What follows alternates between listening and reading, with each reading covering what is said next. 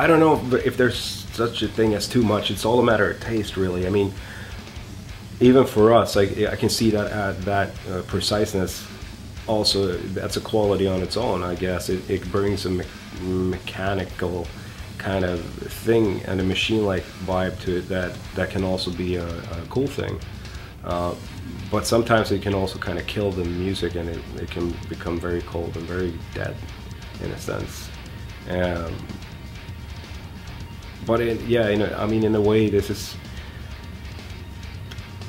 is how the music that we kind of grew up with, and the music that the great songs of like the 80s and 90s, and that kind of shaped us as a band, and that we love in metal, were all kind of recorded. Most of them were recorded this way. It was you played as a band, you know, and there's something to be said for that kind of that rawness, or that kind of vibe that you get from that. So